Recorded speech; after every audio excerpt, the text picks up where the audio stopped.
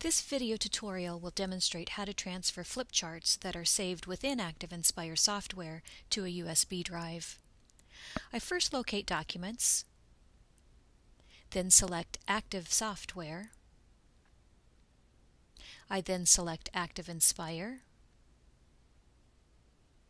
select My Resources, and finally I select My Flipcharts.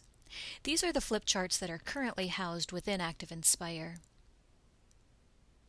I'm going to select the flipcharts, and then I'm going to drag it to the USB drive, and it shows up on my desktop. So I can either drag it to the USB drive icon, or I can drag the flipcharts over to the left where it says USB drive.